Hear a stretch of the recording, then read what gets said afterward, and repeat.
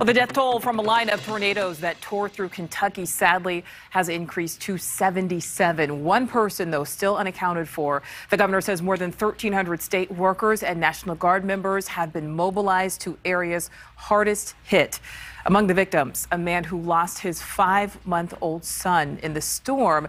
His wife badly hurt. That man, who is obviously still recovering both physically and emotionally, spoke exclusively with our correspondent, Kelsey Kernstein, who joins us live from Evansville, Indiana. So, Kelsey, just an absolutely unimaginable loss for this family. And Nichole, we are just days away from Christmas. 30-year-old Andrew Oglesby, he has been in the hospital ever since that tornado hit Bremen, Kentucky. And right now, tonight, he is mourning the loss of his 5-month-old baby boy. He would just crack a grin and he would forget about everything.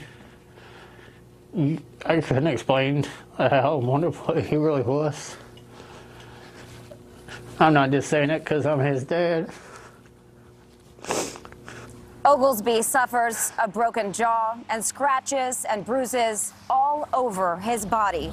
He is from Bremen, Kentucky, a town of 300 people. The tornado taking more than 10 lives from the little city and leaving it destroyed. And now what's left of Oglesby home is a slab of concrete and some debris. His family did lay down a cross to honor their 5-month-old baby, Chase Oglesby, and decorate it with Christmas lights as this would have been his first Christmas. But tonight, Oglesby is asking for prayers that his wife, who broke her spine after the wall of their house crashed into her, wakes up. If I had a wish, just Charity would be okay. That's my main thing now. She's, like I said, she's my best friend. Christmas is it's not gonna be the same no more, really, but with time, hopefully they'll get better. And when I asked Oglesby what is keeping him going right now, he said it is his faith that knowing someday he'll be able to hold his baby boy again and that his best friend wakes up, Nichole.